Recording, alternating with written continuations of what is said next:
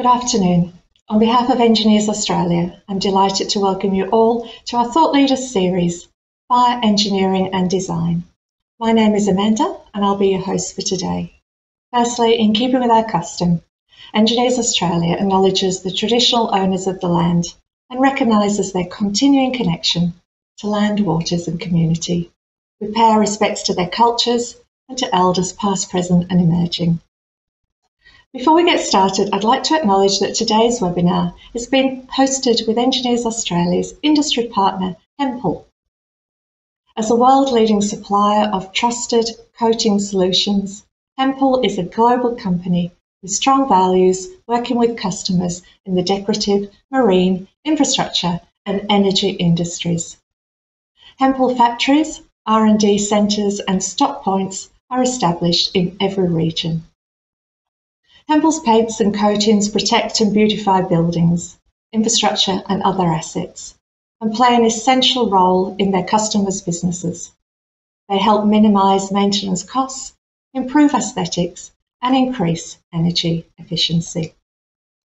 At Hempel, their purpose is to shape a brighter future with sustainable coating solutions. The company was founded in Copenhagen, Denmark in 1915. It is proudly owned by the Hempel Foundation, which ensures a solid economic base for the Hempel Group and supports cultural, social, humanitarian and scientific purposes around the world. Today, we will hear from two speakers, followed by a live audience Q&A, and I encourage you all to send through questions via the YouTube chat box.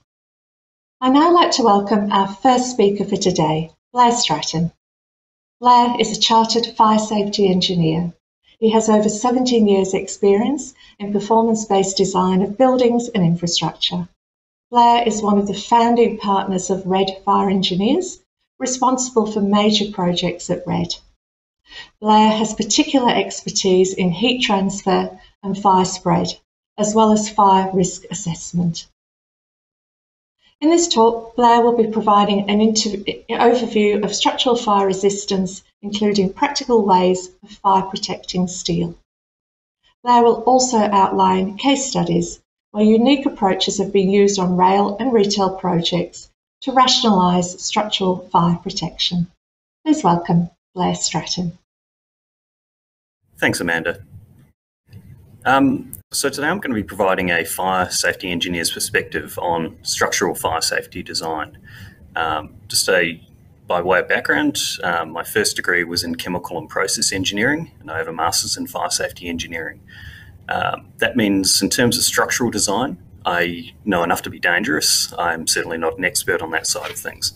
So what I'm going to bring today is more the building code compliance point of view, and how a fire engineer can work with a structural engineer to rationalise or to make projects go ahead and meet all the objectives that the various design team members have. So I'll be talking about objectives for good structural fire safety design, bit of terminology before we get into the building code of Australia, and a couple of case studies after we talk about how we might go about doing a fire safety performance solution. The figure on the right is a textbook that really has guided my journey into this space, structural design for fire safety. Andy Buchanan was actually one of my lecturers way back in the early 2000s, a wealth of knowledge. So when we look at fire safety design in general, we have these three main objectives in our mind. And sure, there are other objectives that might be relevant, but these are the three that the building code really wants us to focus on. So we know the fire can happen. We know a little bit about where it could happen and the likelihood of that. But what we want to do is make sure that fire doesn't harm occupants before they've been able to evacuate. Similarly, we know that firefighters need to get into the building to do things like search and rescue, put out the fire and start to protect the environment. The fire shouldn't harm firefighters. We also want to avoid fire spreading to your neighbours. It's partially a property protection issue. You know, your neighbour's done nothing wrong. Why should their building burn down if you have a fire in your building? but it's also primarily about evacuating occupants or making sure that you don't need to evacuate occupants in a neighbouring building. Also making sure we don't have a Fire of London scenario where we burn an entire city down. Now, when we look at structural design for fire safety, I can modify those clauses ever so slightly, and really we have the same objectives. We don't want structural failure due to fire to harm occupants before they've evacuated, or we don't want structural failure at all in many cases. Failure shouldn't pancake or cause things to hit or damage firefighters. Things shouldn't fall off the outside of buildings like cladding. We also don't want to harm our neighbour in terms of having our structure fall over the boundary onto the neighbour's property. And importantly, we don't want that to bring with it fire spread. So again, this is all about occupant life safety, protecting your neighbour, protecting our firefighters. There are also other objectives we might look at to take things a little bit further. Our friends in the architectural community certainly have their ideas about what looks good, and we should really take notice of that, because engineers are, how do we make it happen? So we want to support that flexibility for architects. We want to come up with cost-effective ways of minimising the use of the Earth's resources, and sometimes that means looking at a problem in a way that might not be totally prescriptive, but can we justify the performance of a structure in a different way and come up with a better, more cost-effective design. And maintenance and service life is really about, if we have a solution that requires us to come back every 5 years and rebuild the structure because we had a fire and the structure just didn't hold up, or because we have to reapply the protection because we put the wrong thing in a car park and it keeps on getting damaged by the movement of vehicles, we need to consider what's the longevity of the system. And finally, I've put up property protection, because the building code does actually allow us to have fire spread. It allows us to have fire causing collapse, provided that those other objectives I talked about, occupant safety, firefighter safety, and neighbour safety, are met. But after a fire in a building that we design, you could be left with a pile of ashes. Now, insurers and owners corporations, they might care about going a little bit further so that they actually have minimal reinstatement after a fire, minimal downtime, improved business continuity. So when we look at the building code, it gives us a lot of things called fire resistance levels. Now here I'm solely talking about the deemed to satisfy provisions, and we'll get to the distinction between a DTS solution and performance solution shortly. But here in the deemed to satisfy provisions, we see this terminology, fire resistance levels, peppered throughout the building code. Now primarily that's in specification C 1.1 of the code, and that tells us for different types of construction, type A, B and C, and different classes of building from class 2 to 9, that's your residential buildings right through to your hospitals and assembly buildings, movie theatres, etc., and everything in between like labs, warehouses, car parks, etc. So for those combinations of type of construction and classification, we'll be given 3 numbers that we need to achieve. So the first number, structural adequacy, then integrity and insulation. And so hopefully this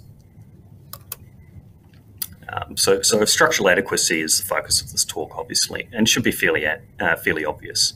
We want to design structures to comply with the building code and avoid collapse for as long as necessary. Integrity, the toe poking through the sock, what we want to have is barriers that withstand fire spreading from one side of the barrier to another.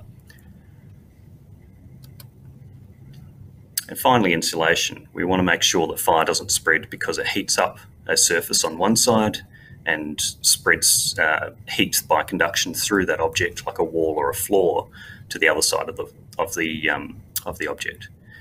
So Kylie Jenner is obviously pretty well insulated there. So non-load bearing elements don't have the first 2 X's in the 3 FRL nomenclature. So I'd have a -120, 120 fire resistance level for a 2-hour non-load bearing wall. Now, I can say 2 hours because I've already explained it's a -120, 120 FRL. But if you hear someone talk about 2 hours in a design meeting, pull them up about it and say, well, are you talking about integrity or insulation? Because those numbers don't necessarily need to be the same.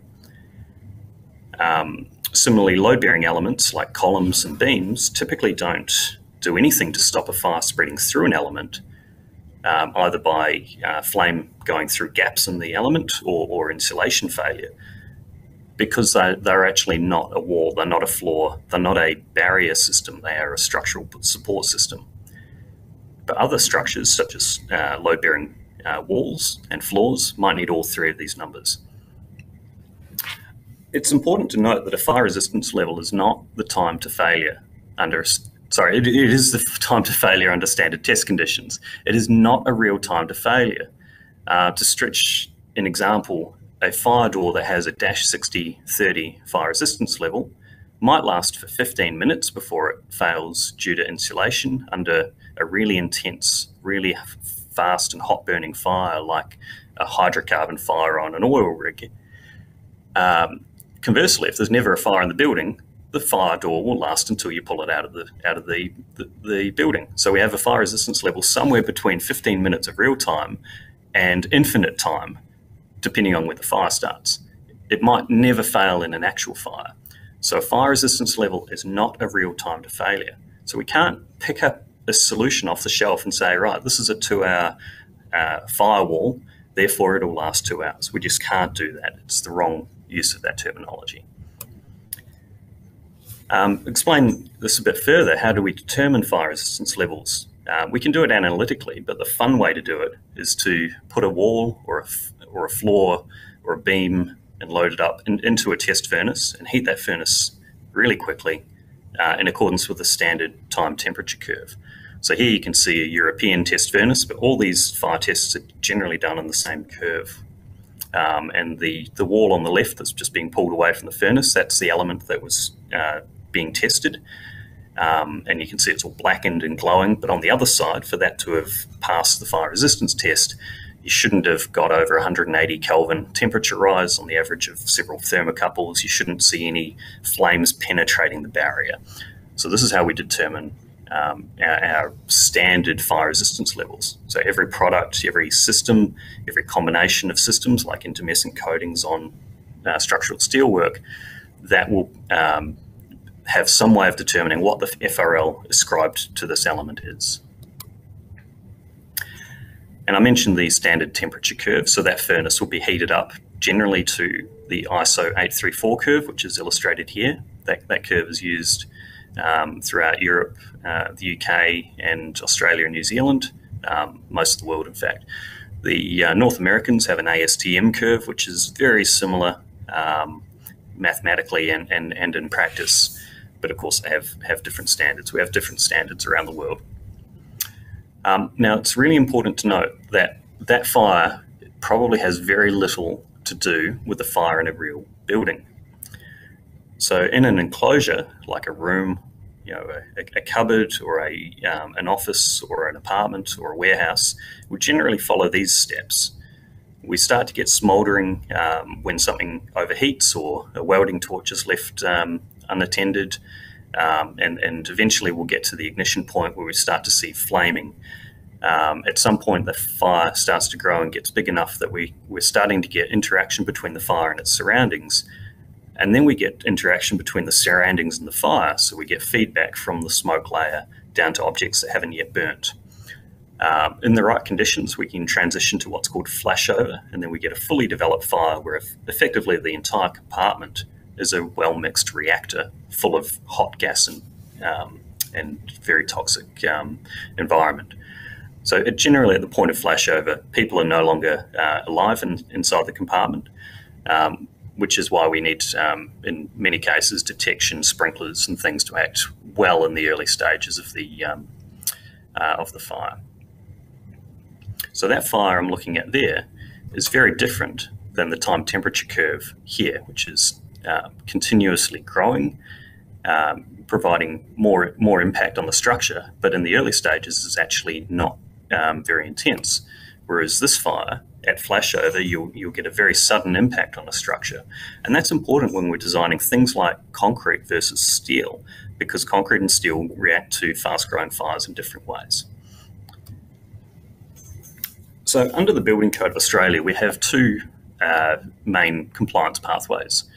Well, in fact, they're the only compliance pathways. There are different ways of demonstrating compliance with each, but effectively we can pick an off-the-shelf cookbook approach, the deemed to satisfy solution. So by following the cookbook recipe, you'll get a cake at the end of it that is perfectly delicious and nutritious. And if you're using this recipe analogy, a performance solution is effectively a cook trying to substitute eggs for bananas because you didn't have eggs. We're trying to make a cake in a different way. We're trying to make a building design in a different way than the off-the-shelf solution. This is a diagram from the Building Code, and it demonstrates there is equivalence between performance solutions and deemed to satisfy solutions. So if someone says, oh, you know, that fire engineer, they pulled far too much out of the deemed to satisfy provisions, it's an unsafe design. Well, maybe the deemed to satisfy provisions were overly conservative. Similarly, some deemed to satisfy solutions, if you analyse them, might not actually meet the performance requirements, but they are deemed to satisfy. So we don't actually have to worry about that case from a legal standpoint. If you comply with the DTS, you're safe, you meet the performance requirements. However, you might not have met your architectural objectives. So we're coming with a performance solution to try and make our clients happy, make the architects happy, and we want to work with the structural engineers to make the design cost effective and efficient. So I mentioned the classifications. Generally, we're dealing with class 2 to 9s as fire safety engineers. I haven't mentioned class 1 houses or class 10 sheds and carports. That are dealt with in a different volume of the Building Code. Similarly, you can do a performance solution for those, although it's more typical to do deemed to satisfy design. Now, if you want to comply with the deemed to satisfy provisions, you simply go to a manufacturer and say, I need this fire resistance level. You know, it might be a 240, 90, 30 FRL for a wall, or it might be a -60, 30 fire door. And we also have to consider details like penetrations through walls and floors, and we need to make sure the protection method to those is also going to comply. However, if you want to do a performance solution, really it's up to the fire safety engineer to work with the architect, structural engineer, and building surveyor or certifier, depending on which state you're in. We need to make sure that they will come along for the journey. They give us the right inputs so we can do an analysis and demonstrate that a certain amount of protection is needed to achieve the performance requirements. And so in general, we are engaged as fire safety engineers to try and reduce the amount of protection required. And I've got a couple of case studies that we'll get to in a moment that illustrate that a bit more in a bit more practical way. So a fire safety engineer, look, this is not a course in fire safety engineering. This is quite a lot of training to try and upskill chemical engineers like myself to get to the point where we can do this. So don't underestimate how difficult item 1 is. There is limited data out there on all of those issues: fuel loads, ignition sources, and probabilities of those of fires happening. A lot of the research that we're relying on today is based on research that was actually carried out in the 70s and 80s. We use a lot more plastic now. Electrical systems are a lot more intrinsically safe. So the swings and roundabouts. The heat release rate is probably the most important input to a fire safety engineer. It really describes how a fire is burning in time, and it gives us information that we can use to investigate the impact of a fire on a structure. The ventilation of a building or a compartment will certainly change how fire grows and develops and interacts with a building and the structure within the building. And fire safety systems such as sprinklers, detection systems, even fire extinguishers and hose reels allow a certain interaction between the real world and our theoretical fire. So what we need to do is distill all this information into credible design fire scenarios. So we don't want to worry about the sun turning supernova. That's not credible. It's not something you can design for. It's not something the building code cares about. But there are design fire scenarios that we can care about, like a washing machine fire, or a dryer, or a kitchen fire. We can look at cash registers at the till of the bar. That might be the source of a fire, but that fire might spread to the bar stools or the furniture in the bar. And we can start to build up a model of how the heat release rate will change with time and the impact of that fire on the structure. We pull all this together, we put it into a performance-based design brief, which we used to call a fire engineering brief, but now you need to do a PBDB for any departure from the building code, not just fire safety, but structure and energy efficiency as well. We need to write a brief. And in that brief is what we call a trial concept design. This is our best guess before we've presented the analysis to the stakeholders of what the outcomes are likely to be. So we can tell our architects straight away, we don't think we're going to be able to justify this structure having a reduced fire resistance level. So you need to go and find a wall system or a structural support system that is going to meet these fire resistance level requirements. Or we can say, well, look, we've had a chat to the structural engineer. They've told us that they've over-designed the structure for fire because they need a really high resistance to wind impacts or earthquake impacts. And therefore, there's a lot of redundancy in the structure. And we might be able to use that to say, well, look, our first guess is that we might be able to reduce or maybe even eliminate the fire resistance level to that structure. We might be able to avoid the need for protection to some or all of the structure. So that PBDB gets sent to stakeholders such as Fire Rescue Victoria or the fire brigade in your state or territory, and as well as the building surveyor, architect, etc. And they make sure that it meets their objectives. What we're going to analyse isn't so far off in left field. Maybe people want a peer review. So these are the times to raise these sorts of questions when the PBDB is first issued. It's no good allowing us to write the analysis, write the fire engineering report and say, couldn't you have looked at a hotter fire? Or, yeah, I'm not sure about those inputs. Can you redo the analysis? Because many hours of time and many weeks of the project have gone, and it might be too late to then start the trial concept design again. Assuming our acceptance criteria have met, structure didn't fail before occupants have got out of the building, including a safety factor, then the fire engineer will then document the analysis and confirm, basically turn the trial concept design into fire engineering outcomes. So we're now telling people this is what we think the building needs. And once a building surveyor or certified does all their checks and issues a permit, our report effectively replaces parts of the building code with this performance solution. So instead of deemed to satisfy, you can now rely on the fire engineering report, and this tells you what you need to do. So how do we get there? In a fire engineering sense, we have six themes we need to think about. The type of approach could be absolute, which means we are comparing to a benchmark that we're proposing for the first time. There's no such thing as zero risk, but we might be able to classify an acceptable level of risk based on societal or FN curves for societal risk or individual risk curves. Or we might be looking at the time to get out of the building should exceed the time before conditions become untenable or before collapse occurs and include a safety factor. So that's an absolute approach. A comparative approach means that we just need to be a little bit better than the deemed to satisfy provisions. In fact, we could have exactly the same level of safety as the DTS provisions, and that would be acceptable as well. On the second line, we can qualitatively talk about why we think our design is better, or we can quantitatively show it with a model or calculations. And we can do a single set of calculations based on some fixed inputs, or we can run a probabilistic analysis. The latter is quite difficult if you don't have good data. So to illustrate how this might work in practice, a comparative approach could quite often just be qualitative.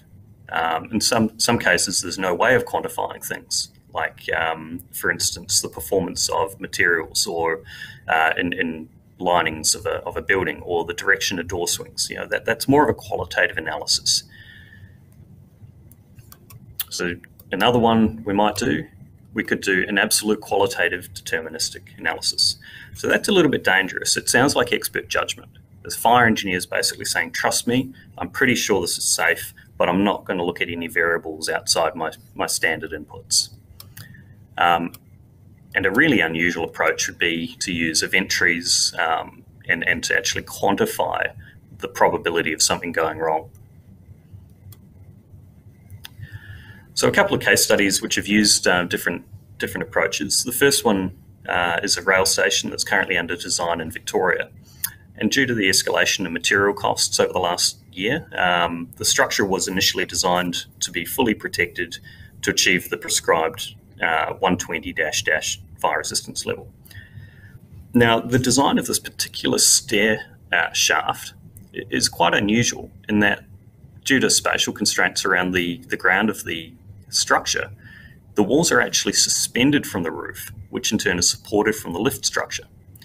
So when we're understanding the building code, it says if I'm telling you to fire rate the external wall, then everything that takes the load of that external wall down to ground also needs to be fire rated. So in a large open structure like a lift core with a stair wrapping around it with external walls that are close to the boundary, and we want to avoid those walls falling over our neighbour, that means that the lift shaft, the roof, and the columns supporting the wall all needed to be fire rated. And because of escalation, the cost of providing an intermescent coating system to all four sides of every column, beam, brace within that was substantial. We're talking 7 figures for a single stair. So the design team came to us and said, well, look, can we look at this rationally? We said, okay, well, what is this fire resistance level needed for? I mean, it's around a stair, it's around a lift, but it's not the only stair in the building. And the building code isn't imposing this requirement for a 120-, fire resistance level on us because of an egress issue. We have redundancy. The fire brigade can get to this fire from ground from several directions, or they can get to the platform using another stair. So in terms of that objective of the building code, we're actually meeting both the occupant egress and firefighting objectives without even doing any work. What we need to do is make sure that a fire in our building isn't going to lead to structural collapse across the boundary, because that could damage our neighbour's property, but more importantly, it could harm or injure or kill someone on the neighbour's property. And we also need to make sure that if the neighbour has a fire, they're actually allowed to have a certain amount of radiation come towards our building. We need to be able to withstand that without the fire spreading, because again, we want to make sure that firefighters have enough time and enough resources to do their job. Asking them to fight 2 fires on different sides of a property boundary might stretch their resources. So we want to avoid that. So this illustrates the design in a little bit more detail. Highlighted in colour is the lift shaft. So we've got columns and beams with different load ratios. So that's a measure of the utilisation of the column during a fire load case.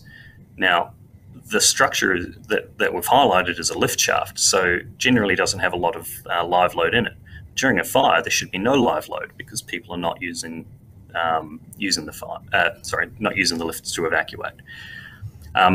Greyed out are the external walls of the structure, and that's you can just see faintly the stair stringers coming down. So the stairs going this direction and wrapping around the lift core up to the platform at the top of the lift. So the lift is only connecting 2 levels. So the structural engineer was able to tell me as a fire safety engineer, I have a lot of redundancy in my steel work when it comes to designing for designing for fire. So perhaps you can use that as a fire safety engineer. And yes, absolutely we could. So we chose an absolute approach. We effectively said we want to prove from first principles using heat transfer modelling and our understanding of fires on this building that we won't get collapse. We're going to quantify that. So we looked at a range of different design fires, and we determined what the temperature would be for each of those design fires on critical parts of the structure. And it was deterministic. We didn't assign a probability to any of these things. We just said, this fire can happen. What are the effects of that? Let's withstand those effects. Although the use as a train station, the first fire that came to mind was actually arson. Because an arsonist with a bit of fuel, we want to make sure that they're not going to be able to start a small fire that actually has a really, really bad response in terms of causing an unprotected column to collapse.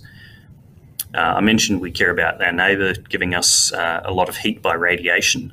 So the building code tells us how much radiation we need to withstand without collapsing and without fire spreading. We also did consider a train fire at the platform and a fire within the lift shaft itself. The structural engineer was helpful in that they provided those load ratios. So that allows us to calculate a limiting temperature for each member. In practice, generally the structural engineer will look at what they expect to be the worst case. Structural models are helpful here, but there is quite a lot of detail required to go into to determine load ratios. So structural engineers and fire engineers, we're different sides of the same coin. We like to be efficient. So looking at the worst case, if we can make that work, then let's not even bother about analysing the rest of them. AS4122 is helpful in that it allows us to calculate the fire resistance level of steelwork that is protected by a slab. And in this case, we said, well, if we've got an intermescent coating on one or two sides of the member, or in fact on three sides, then let's just be conservative and say that side is protected from the fire, and we've only got the exposed sides of the member that can heat up. We looked at the design fire side of the research. We modelled and used some actually quite basic hand calculations to determine temperatures at different parts of the structure. And we also looked at how long the fuel would last. So if you've got a litre of fuel of petrol, for instance, that an arsonist has splashed around the place, then we can look at how big that fire is and how long it's going to last. We conservatively assumed that how hot that fire gets around the column or at the beam is the same temperature as the steel. Now, in reality, there will be some delays as that heat is transferred through the member, either by conduction and it could also be emitted by the member as it heats up to the environment that's not exposed to the fire. So if you have a small fire around the base of a column, the bottom of that column is going to heat up, but you will get some transfer through the steel to the colder parts of the steel. We conservatively neglected that for this analysis. We didn't need to do it. And we determined if the limiting temperature was exceeded by any one of these fires. So what we were able to prove is that we didn't need protection to any of the bracing, and that was actually done by the structural engineer without even needing our input. The bracing in this case wasn't critical to restraining the columns during a fire. The live load, the wind loads, etc., assumed to be so low during a fire case that the bracing wasn't actually doing any work, so it didn't need protection. The roof structure, because it was at such a high level above what were some fairly small fires, and even the train fire that was several metres away at the platform, even under wind conditions, we didn't get the roof heated up. And most of the beams in the design, stair beams, etc., did not require protection. The protection that was required was generally to lift columns and beams, as well as the columns near the boundary did need protection, but not the full 120-. We only needed 60-. So we've effectively halved the amount of intermescent coating provided. That's more than half the budget saved because of a fire engineering assessment. And the lift columns and beams, because the columns and beams are hard up against one or two sides of the glass, you can't actually protect those with an intermescent coating because there's no room for the coating to expand. And I believe David will talk about the expansion properties of intermescent in his presentation. But what we were able to demonstrate that is rather than figuring out a way to have the columns and beams separated from the glass by a 50 or 60 mil air gap to allow the intermescent to expand, we were able to demonstrate that it was actually okay from a fire perspective to only effectively fire rate the sides of the members that you could see. So that was a good result. The second case study was a retail fit out. So for type A construction, we actually need a 3-hour structural fire rating, 180-. That's a really hard thing to achieve with an intermescent because you need several coats of of intumescent. You need really large members because you're relying on the heat transfer into the member. The steel is actually absorbing a lot of heat without raising temperature. So if you have small members, they're going to heat up really quickly. You need a lot of intumescent in that case. The architect wanted to strip back concrete render that was already on these columns. They didn't want to put something back like vermiculite that looked, frankly messy when it's in a retail environment. They didn't want to use board systems because then you'd just have a boring square box. They wanted to look at the eye columns. Working in our favour, the building is sprinkler protected. There are fire stations nearby. There was a very limited occupancy. In fact, this part of the building, although it was type A construction, which would usually be 3 or 4 stories or more, this part of the building was actually only 2 stories. So the consequence of collapse was actually going to be less severe. And because we had sprinklers and other detection systems, we were quite confident that people would be able to evacuate from the upper level. So what we needed to know is, well, can we get firefighters there in time to start putting water on the fire? Now, we had limited structural information in this case. It was quite unique. So what we did was we first of all calculated the equivalent fire severity, and we looked at how hot the fire is going to get and how long is it going to last, assuming all the fuel burns and under several ventilation scenarios. And what we found is in all those scenarios, we have a fire that's actually cooler than the standard fire test.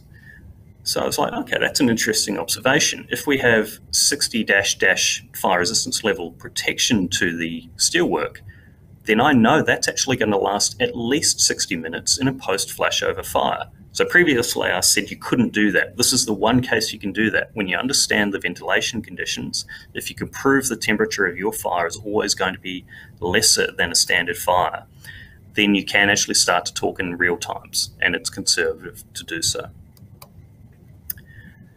That's the outside of the retail shop. I unfortunately don't have an image of the steelwork, but you can all imagine a steel eye column. What we were doing is, can we use an intumescent coating to justify that without going to a 3-hour fire rating? And this is a really cut down version of the event tree that we modelled. So we worked out the probability of a fire starting. We then randomised where that fire starts on a 2-dimensional grid. Because what we were able to do is look at research into fire size and growth and probability of fires in retail shops and say, okay, well, assuming a fire has a random chance of starting anywhere on that grid, and we know the frequency of fires, we can actually start to say what is the likelihood of a fire starting in any part of the floor. We also had statistics on how fast a fire grows, and we assumed it grows radially, which is, I think, a fair assumption. So it grows in a circle over the floor. And at some point, either the sprinklers are going to go off, or the firefighters are going to get there, or the fire is going to self-extinguish. And in each of those cases, we looked at are the sprinklers going to work? So we know the likelihood of a sprinkler system working or not working. Sprinklers are really reliable. If you can get them in your project, fire engineers can do a lot with a sprinkler protected building. We had statistics that told us the likelihood of flashover occurring, so that transition to full compartment burning. But I also wanted to know about, what about the small fires that don't get to flashover? Is that going to damage a column? And this is where that 2-dimensional grid came in handy, because we said, okay, well, if the fire starts 10 metres away from the column and only grows to a 1 or a 2 megawatt fire before the sprinklers activate or before the fire brigade get there and start to suppress the fire, we can actually look at, has the fire damaged the columns? We built a crude radiation model to see if that fire was big enough to transfer heat into the column by distance through radiation. And we also looked at how long is this fire going to last. So the fuel load was randomised based on some statistical analysis and the intensity and duration of the fire. This is all done in a spreadsheet, which ran to many, many pages. Took a lot of time to verify it, and we needed to get a peer reviewer to make sure that we were not just doing some crazy fire engineering. The firefighters' intervention, well, we have a model for that, and we know statistically how long they take to turn up.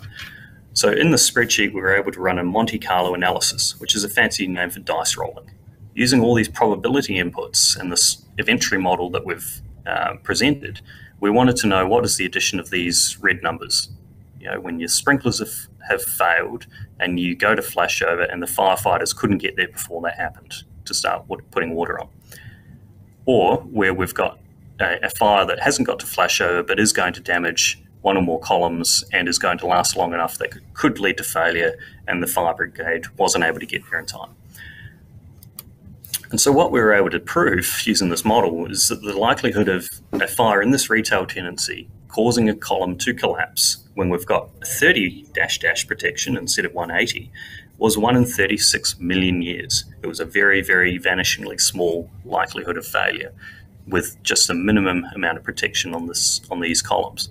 So the architect was thrilled because we were able to demonstrate that we didn't need all that, so many coats of intermescent coating.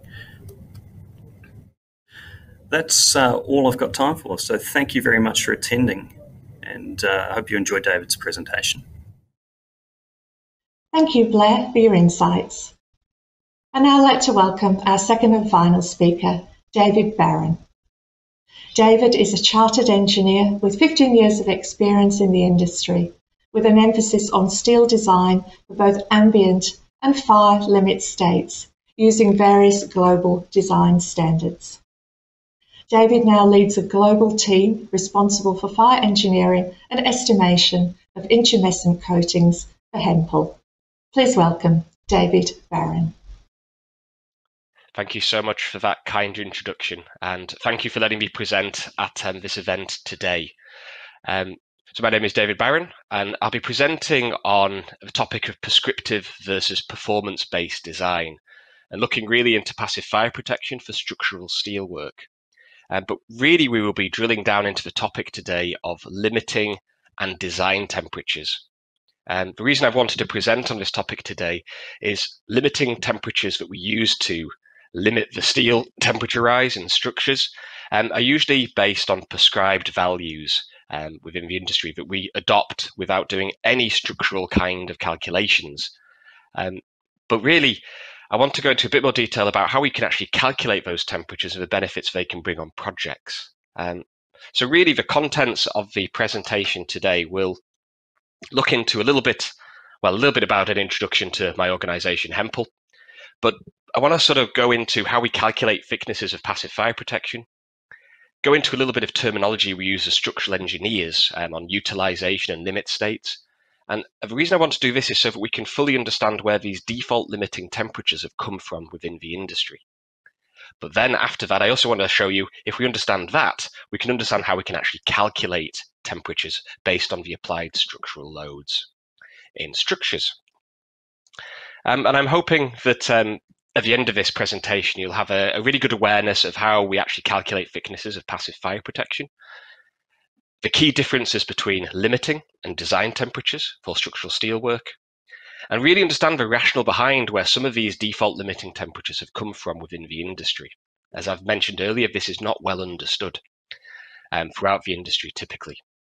And then finally, I want to go into sort of the benefits of conducting structural fire design assessments. And as these are rarely done, just showing the benefits of doing this and how this can help the built environment. So with that, let's get started. And Hempel might be quite new to Australia and particularly Southeast Asia. We have been on quite a bit of a journey in terms of passive fire protection. And over 10 years ago, we opened up our first test laboratory in Barcelona, Spain. So it's now been a decade since we've been designing products for the passive fire protection industry. And we've been on quite a journey releasing a number of products, but also in 2008, we opened up a state-of-the-art facility in Barcelona so that we could create even more products going forwards and support the products we currently have. We've also had a lot of emphasis on the support structure we have for projects. So that includes our people, competencies, and really looking at our estimation and engineering setups within Hempel. And then in 2020, we've actually expanded our global reach as well. Predominantly, we have been in Europe, Middle East, but now we're in Southeast Asia. And the reason we wanted to have this call with all the engineers today, just to sort of introduce ourselves, but also trying to go through some of the key topics, in this case, limiting temperatures and design temperatures with you all today. And I had mentioned that we have done a lot in terms of the competencies within our organisation. This is structural engineers, fire engineers, estimators, focused commercial teams, product managers, that are all trained, very competent in passive fire protection, so that we can support you on projects wherever they are globally. Again, I mentioned we'd open up a state-of-the-art facility in Barcelona to actually make more innovative products for the market, which we need to do that in collaboration with yourselves. And we make products that are fit for purpose for the industry and the building types we see going forwards. So it's great that we're able to present today, and hopefully we'll be working with you all closely going forwards. Again, Hempel is a global company, so with a global footprint, over 28 factories, over 7,000 employees, and over 15 R&D Centre of Excellence. We have a lot of potential to be able to support on projects globally. Also, we're developing our own in-house software to be able to support these calculations also. So we've got a lot of things that are going on, a lot of strategic initiatives, and it's fair to say that Hempel really want to be a key player in passive fire protection going forwards. So I think that's enough on sort of introduction to the organisation. So why don't we get stuck into the actual topic at hand? And to start with, I know there are many presentations that have been carried out as part of this series. So I'm going to briefly touch on how we calculate thicknesses of passive fire protection. These are only a few slides, as many of you might be very well aware of how we actually calculate these. But why do we need to protect structural steelwork from fire at all? Well, all materials in fire will lose their properties at elevated temperatures.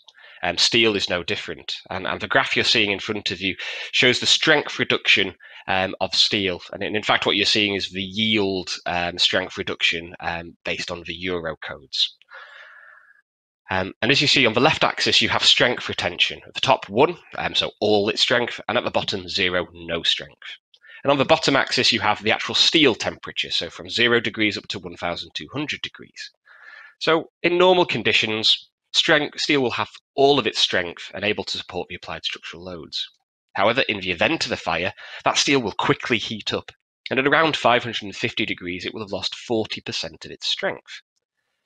And as that steel element continues to heat up, it will continue to lose its strength.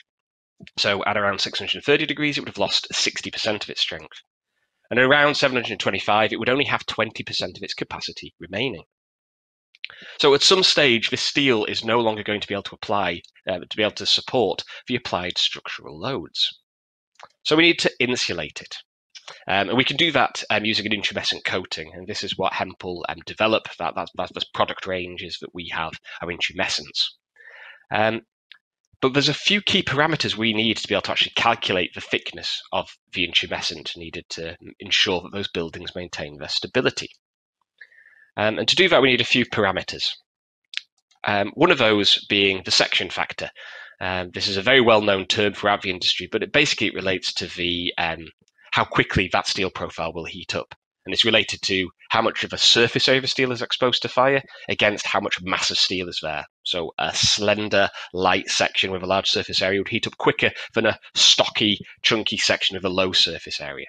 And it determines how quickly that steel element will heat up, known as the section factor. Next, we need to know the fire duration. So how long does that structure need to maintain its stability? This is given in terms of duration in minutes. 60 minutes, 90, 120 are very typical in the infrastructure markets or cellulosic fire protection. So we need to know how long the building needs to maintain its stability, and often that is driven by local legislation, looking at occupancy types, height of buildings, and inventories within them. It varies depending on where you are, but usually quite prescribed values based on the structure type. And finally, we need to know what temperature do we need to limit the steel to. And this is actually going to be where we're really focusing our discussions today on this concept of temperature. But once you know this, you can calculate a dry film thickness of intumescent. And How do we actually do that? Well, the work we do in the labs, we create what is known as EMTA tables, or MTA tables rather, should I say, multi-temperature assessments.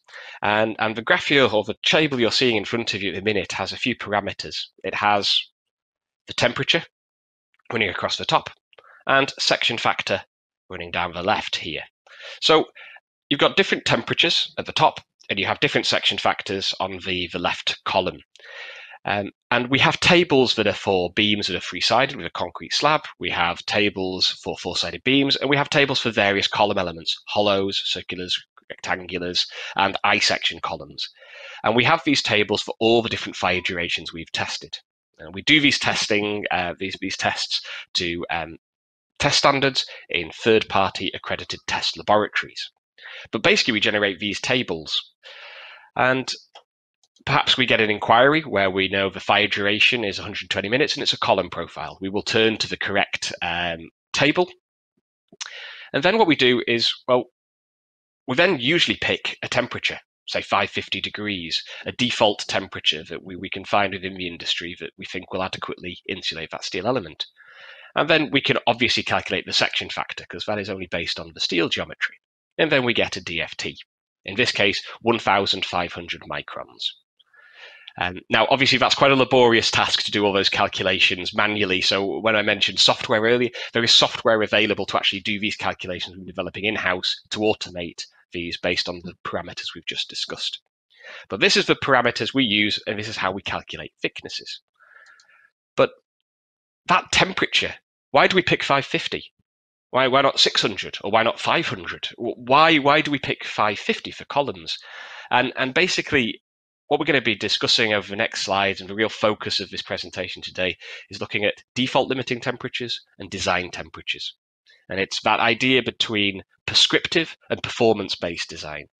And the way we use terminology within Hempel is if we receive an inquiry of just a steel list of a structure, we would default to default limiting temperatures, prescriptive values, and we would call this estimation typically. So we've got the steel sizes, we can calculate section factors and use these prescribed values for the temperature. But structural fire design is different. Section factor does not change, but we actually calculate the failure temperatures, or rather the limiting temperatures or design temperatures, based on the applied structural loads. So these are the bits we're going to look into in a little bit more detail on the next slides. And to do this, we need to understand a little bit of structural engineering terminology.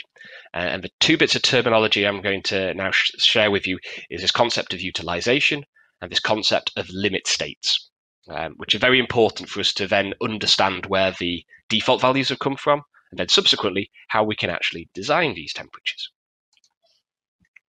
So it's really important to note that default limiting temperatures used within the industry all have one thing in common. They assume that steel is fully stressed or at 100% utilization for the ultimate limit state. As I say, we'll get onto limit states in a second. But basically, utilization just refers to how much of the structural capacity of that steel element is being used. I have three beams to the left here. So you can imagine that the beam on the left, if that was at 100% utilization, what I'm basically saying is I could apply no more load to that steel element without it being deemed to have failed on whatever criteria we're looking at. But the beams of exactly the same size to the right of it don't have the same amount of load. So they have more capacity left within them. So these would be at lower level of utilization, maybe 100% on the left, 80% of the middle, and maybe 40, 50% at the far right. So this is the concept of utilization. How much of the steel's strength is actually being used? So understanding utilization, what did I mean by limit state? Well, limit states, basically as engineers, we check for a number of things to make sure that structures are going to be suitable. We look at things such as serviceability requirements, or the SLS, serviceability limit state. We also look at ultimate limit states and sometimes accidental limit states on the far right. But what do these mean? Well, serviceability, we as engineers, we estimate the loads we expect to see in a structure. We then take these unfactored loads and we check for certain criteria such as deflection, cracking, and vibration, to name a few. But we check for a few parameters, make sure the steel elements can deal with this. What we also do is we then factor those loads up. We assume there's going to be more load within the building, and then we check that it actually has enough strength to support those heightened loads. We actually check it has enough capacity, enough strength to resist them. Accidental limit states, however, aren't always looked into, and accidental limit states could be earthquake. Fire, however, is also an accidental limit state. And because it's an accident, because you don't expect it to happen a day in, day out, this is based on lower load factors with the ultimate limit state. And this is important for a number of reasons. And the reason for this is that in a fire, the accidental limit state conditions, if your member or your steel element was at 100% of its capacity for the ultimate limit state, it would only be around 60 to 50% of its capacity in the fire limit state or the accidental limit state based on that load factor. And this is going to be very, very important when we get onto this concept of temperature that we default to. So I hope that's given you a good understanding of the terminologies of limit state and utilization. Now we'll really get into, now we've got armed with all of that understanding, let's look at where these default limiting temperatures have come from. And I've picked a few design codes. We'll be looking at BS 5950, the American codes of the SCE, and also the Euro codes. And I will also then be looking at the Australian codes once we've gone through these codes. But these are the temperatures that we typically adopt throughout the industry. So it's a really good starting point. We have beams supporting concrete slabs. We have temperatures sort of 620 for beams three-sided. And this number has been used for years and is used throughout our industry, although it comes from BS 5950. It might not actually be relevant to the design code within that country.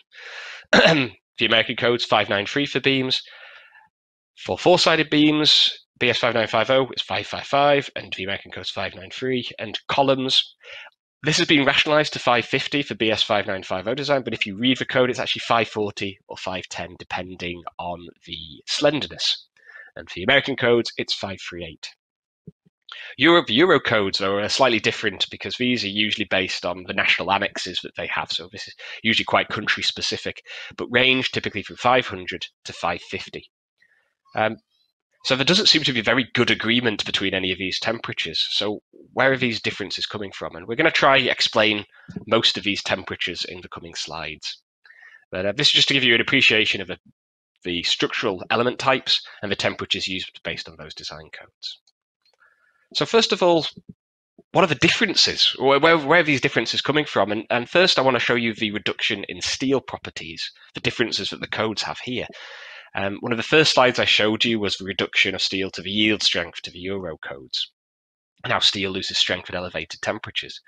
What you're looking at here is the strength reductions for the American codes.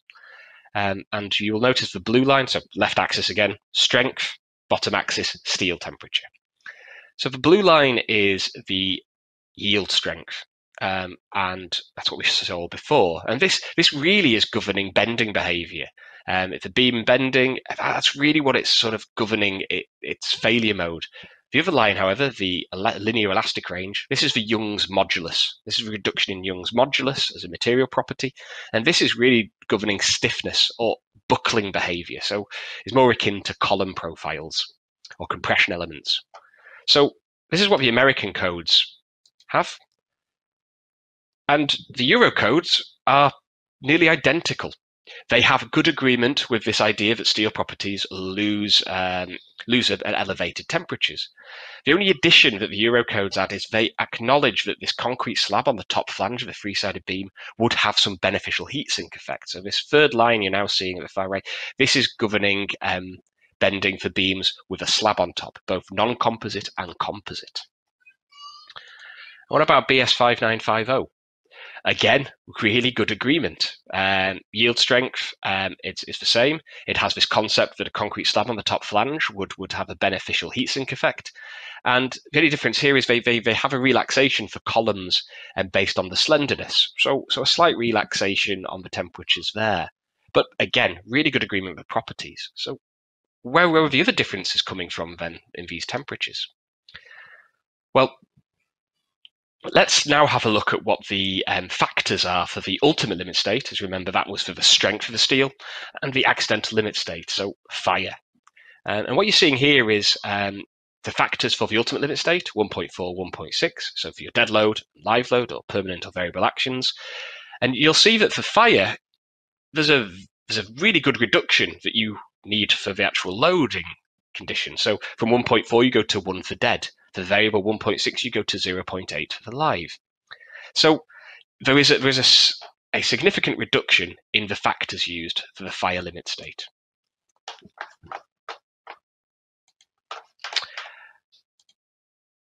So let's now look at what we would do if I was an engineer. Well, I estimate my loading conditions, the variable, the permanent actions, and I would check for that serviceability requirements. You remember the vibration, cracking, deflection, things like that. I would check that the beam can deal with that.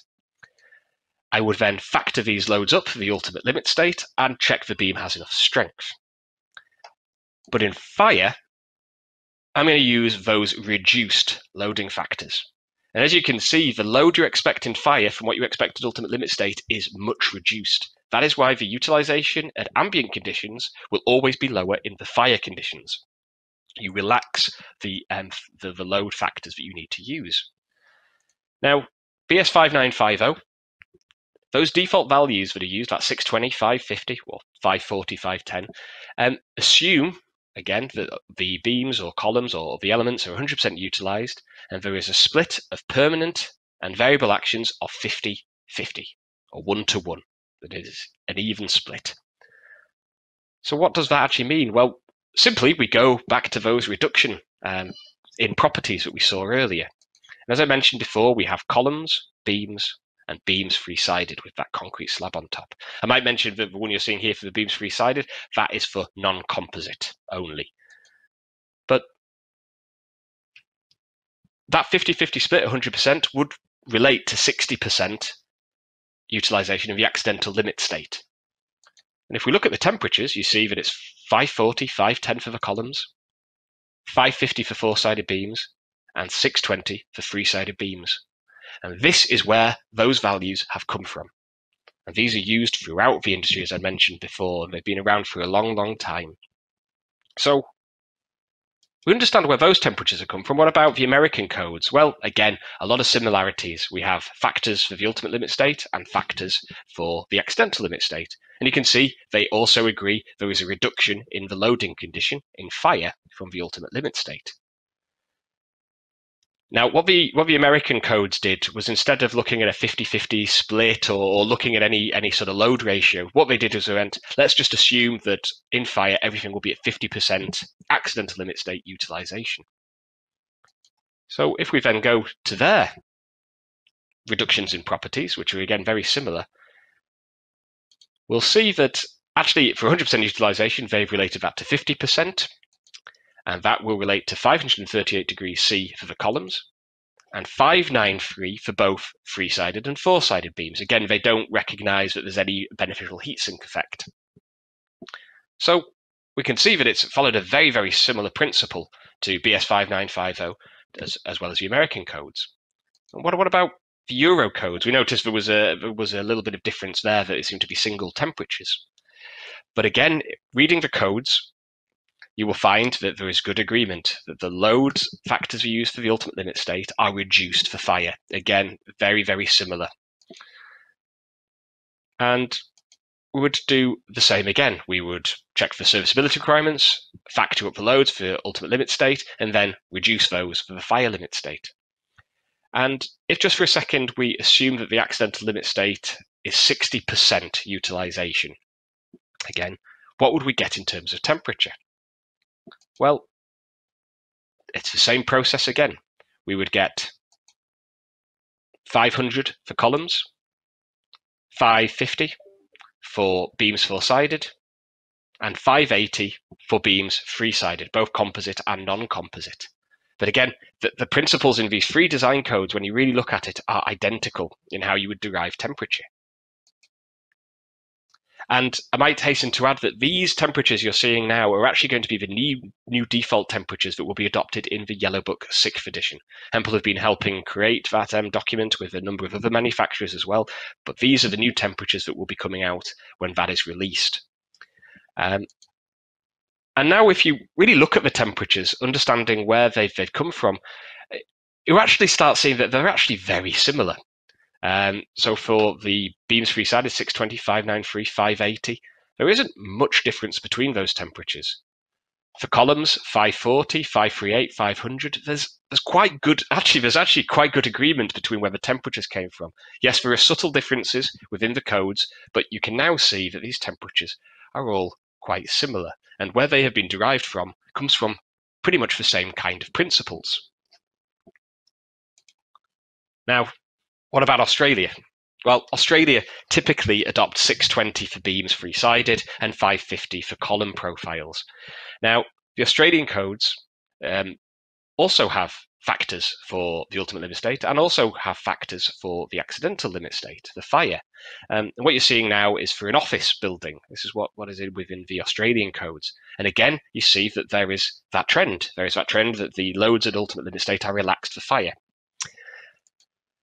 However, the reduction in strength in the Australian codes are quite a bit different than the other three codes we've been through. I'm showing you now the reduction in yield strength and Young's modulus to the left. And if I actually plot the yield strength reduction, which is where the temperature calculation should come from in the Australian codes, you can see that there's agreement that the properties reduce at elevated temperatures. But you will notice that they are different. Whereas we saw BS 5950, Euro codes, and the Australian codes all have very similar properties, the Australian codes are slightly different in that regard. Agreement that they reduce, but very much a straight line, and they cross through a lot of these properties.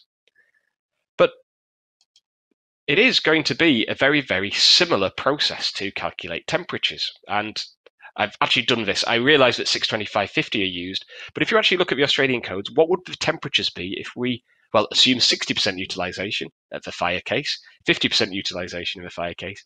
And then finally, and I must put a warning on this, what if we use some of the methodologies from the Euro code and actually accounted for that beneficial heatsink effect of a three-sided beam?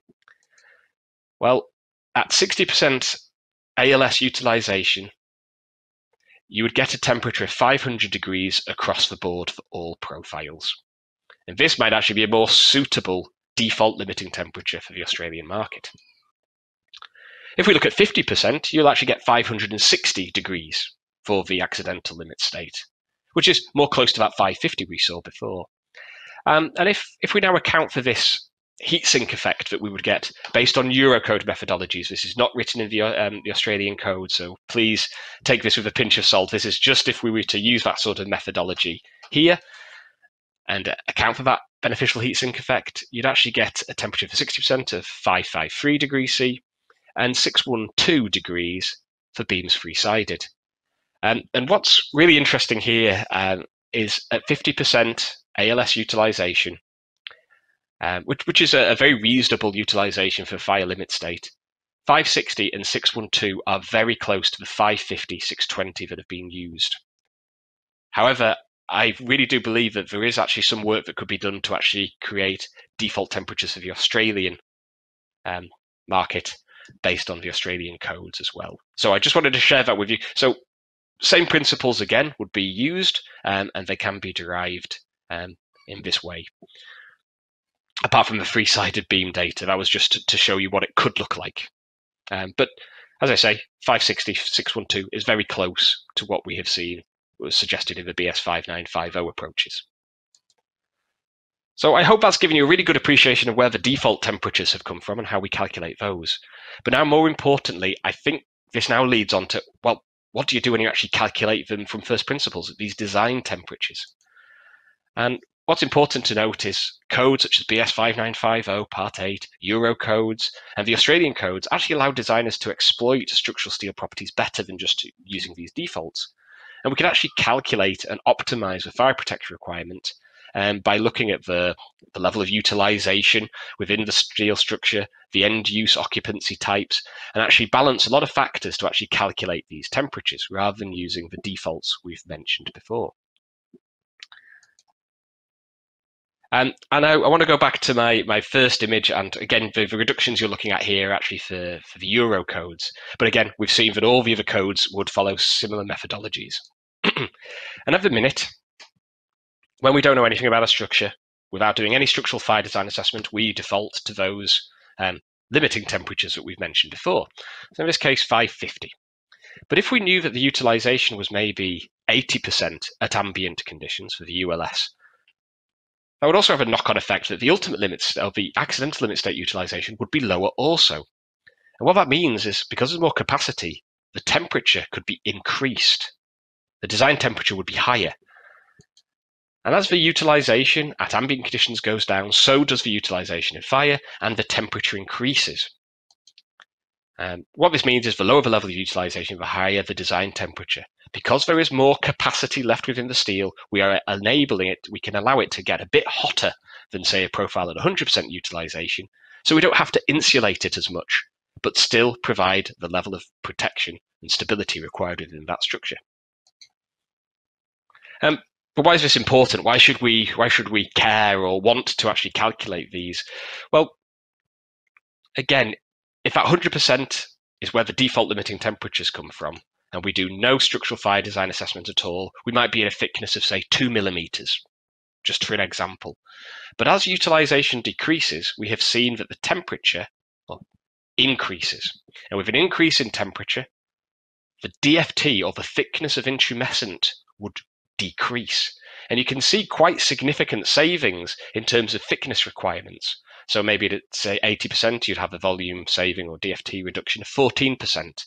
Maybe the lighter tertiary elements might be at 40 or 20%. There might be a 30, 40% reduction in thickness requirement on those elements as soon as you start looking at this concept of utilization. So the lower the level of utilization, the higher the design temperature, the lower the thickness requirement of intumescent. But don't engineers design to 100% utilization for their structures? Well, typically we don't. Some beams, some columns, we definitely do design to 100% of their capacity, but serviceability requirements often drive the utilizations in a lot of our profiles. So we're usually quite limited. Also, we rationalise designs quite often. So we might design one beam to be worst case, but then the rest aren't utilised that much. And many profiles are actually only there for when we're actually constructing the building. Once in service, they're at very low levels of utilisation. And what I'm showing you here is sort of an example of the typical utilizations throughout a structure. And what is really telling is that most of the structure is below 80% utilization at ambient conditions. And most tertiary elements are never stressed above 50% of their ambient capacity.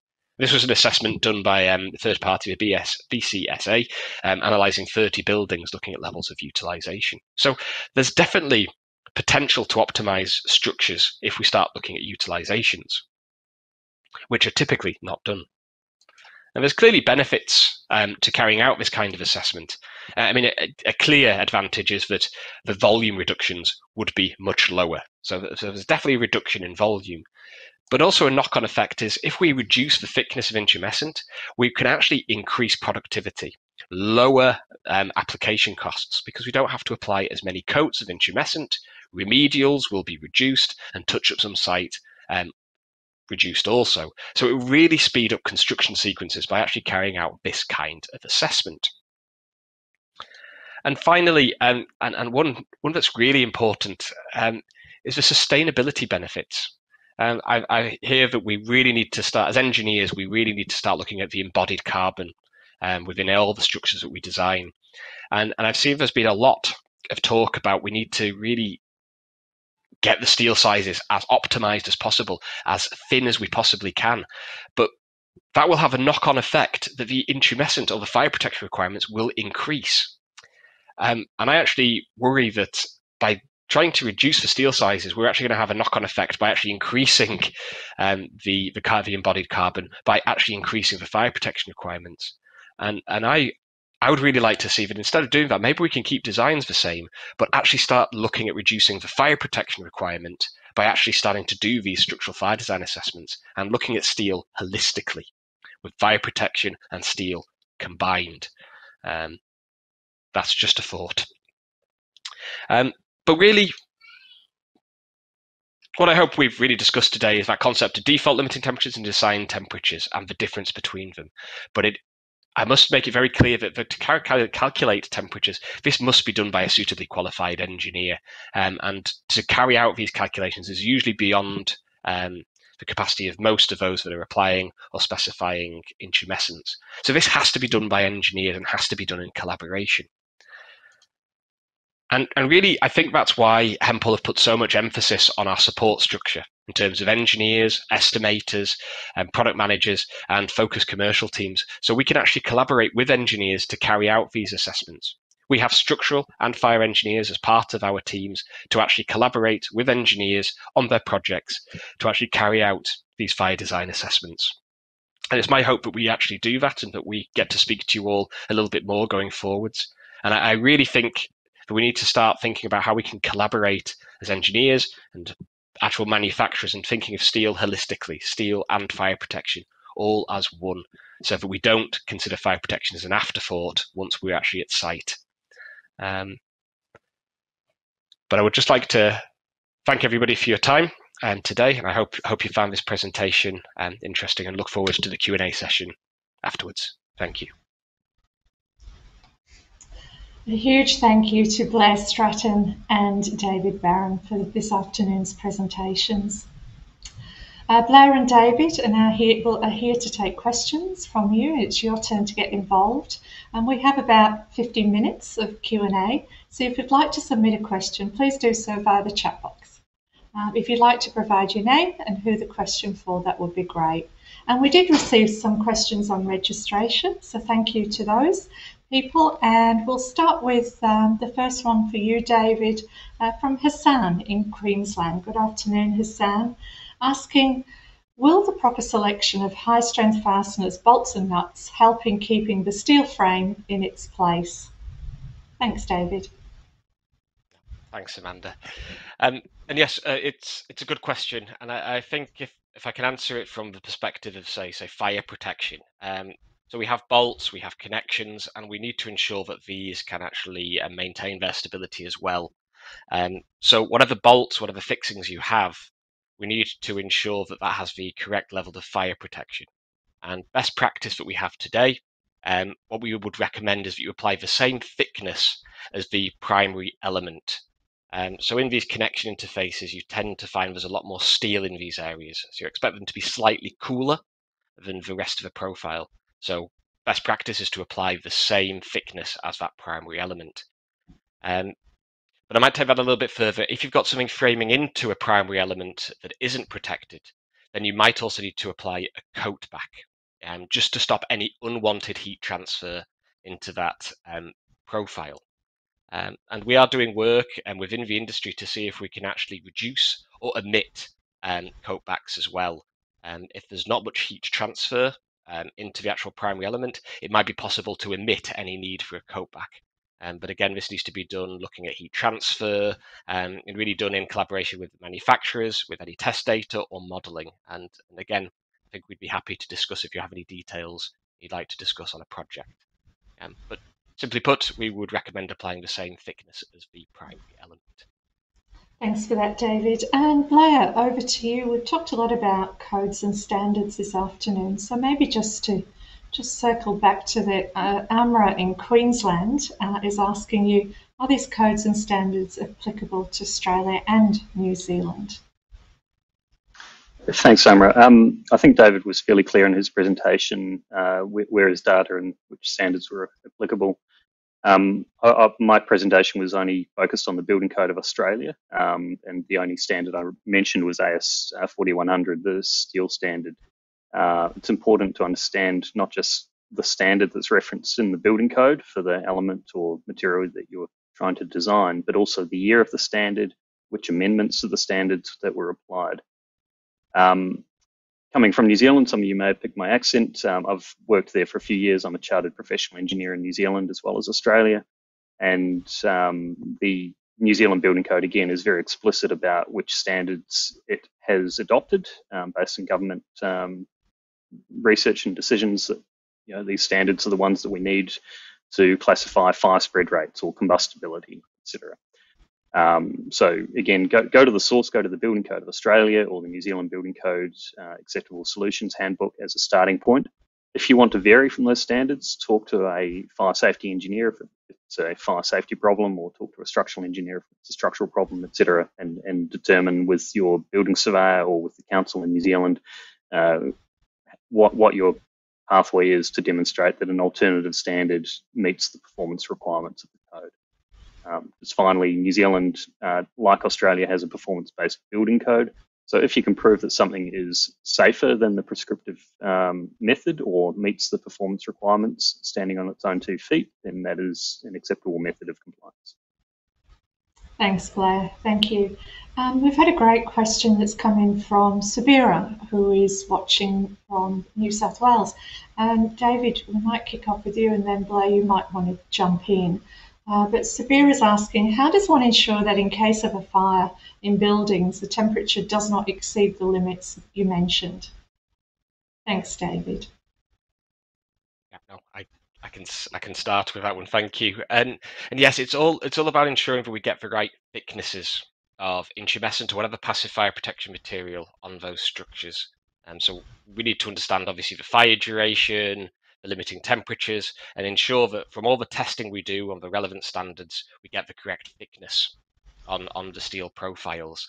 But it's okay us testing these products, us getting thicknesses that we specify, but we also need to ensure they're actually applied correctly. And this is sometimes where it all falls down. We need to ensure that the quality of application or installation actually meets requirements. And then following that, we need to ensure they're actually maintained as well.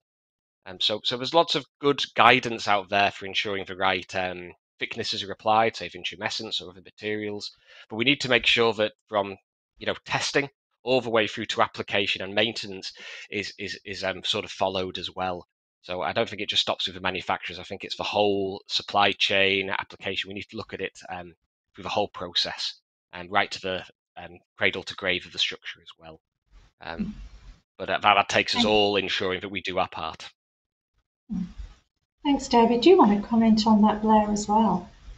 Yeah, from a, I guess, more fundamental aspect, if you have a system such as a sprinkler system, you may find that when that system operates, you never get flashover, you don't get an upper layer that's anywhere close to 600 degrees. That's if the sprinklers operate as designed. Now, we've got about 150 years of data on that for Australia and New Zealand. The work that was done in the late 80s by Harry Marriott demonstrated that sprinkler systems in Australia and New Zealand had a 99.95% effectiveness or reliability. Sorry, it was reliability. But more recently, more detailed studies have shown us with single or dual water supplies, you can have really efficient, really effective sprinkler systems. And if you have a sprinkler system, then you take care of most of the problem. Of course, what happens if the system fails? Well, then you need to consider how critical is your asset? How critical is that piece of structure? If it's an underground rail station, I would argue very critical, very sensitive to these rare events such as a sprinkler failure during a large fire. But the consequences is absolutely massive. So it pays to take a holistic view and maybe take a step back to say, well, what problem are we trying to solve? Is it a problem about temperature and steel? Or is it an overall fire safety problem? And when you take that step back, you can actually start to frame the problem in different ways. Look at all of the available systems, the ventilation, where the people are, what the fire brigade's response is. Do we have statistics for all of those things? And then, of course, designing a structural protection system to deal with the cases that are critical to your outcomes. Thanks. Thank you, Blair and David. And we've had a great question, a bit of a statement. So I think it's something to talk to Blair. And it's coming from Albert. Good afternoon, Albert, who's in New South Wales, asking, the risk of high-rise building fires are remote. I would like to concentrate on using our experience in high temperature effects on metal structures in steel, and especially in aluminium and in space structures subject to severe changes in temperature when exposed to the sun on the light side, dark side. Blair. So I'm not a mechanical engineer. I don't spend a lot of time looking at energy efficiency, but I think the last part of your question was probably about window frames heating up and distorting in cyclical ranges of temperatures. That's I guess that's a question for NASA. Those are space age questions about will the window frame fall out after 30 years of cycling. What I'm more interested in as a fire engineer is really understanding risk and what that means. You mentioned that the risk of high-rise fires is low. Well, I would argue the complete opposite. We saw the tragedy in Grenfell that a single high-rise fire killed over 70 people in a single event. That is clearly an unacceptable consequence, and that's triggered massive government investigations around the world and massive bills to owners to fix non-compliant structures. In some cases, those owners can go back to the original builders and wrongdoers and sue them, but in a lot of cases, they've got to foot the bill themselves. And these are societally unacceptable problems. So the risk is high, it's unacceptable. I think what you're talking about is the frequency is low, but when you have a very low frequency, extremely high consequence event, like a Grenfell type tower fire, you really need to consider the consequences of that extreme event. So when I talked about my retail shop fire, I wouldn't be comfortable assigning a 1 in 40 million probability of collapse if that was, say, a high-rise apartment fire above it, because even though it's such a vanishingly small consequence, if we design 40 million of these buildings around the world, one of them will collapse and it would kill far too many people to avoid being Royal Commission level of inquiries and huge outrage at the engineering profession for allowing such a thing to happen. So we have to be very careful as engineers, first of all, to understand risk, and secondly, to apply risk carefully, not just avoiding low probability, high consequence events because of the low probability and where they sit in a risk matrix, but actually taking a so far as reasonably practicable approach to mitigating the risk. Thanks, Blair. And just staying with you for now, we've had a question that's come in from Lucas. Good afternoon, asking if a system, i.e. 60 / does not last at least 60 minutes in actual fire, what does it mean? Blair.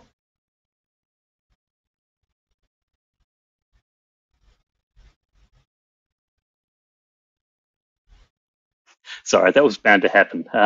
Just because you bought a -6030 door from a door manufacturer, that means that they have tested it under standard conditions to that ISO 834 fire curve. The logarithmically increasing time temperature curve that I showed after the picture of the test furnace.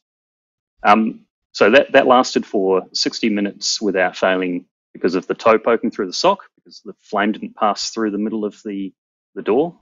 Or it didn't go around the door jamb. It also means that for 30 minutes, the door didn't heat up on the unexposed side. But when you put that into a real fire, again, if you have sprinklers, the sprinklers hopefully will do their job, so the door will not fail at all. And I'm using an analogy of a door because you've all seen fire doors, I'm sure. If you have a low intensity because you have not much ventilation, then that fire could burn for a very long time. And if you're familiar with your backyard barbecue, the low and slow, how do you burn a log for overnight and get heat out of it all night? You turn the ventilation down on your wood fire heater.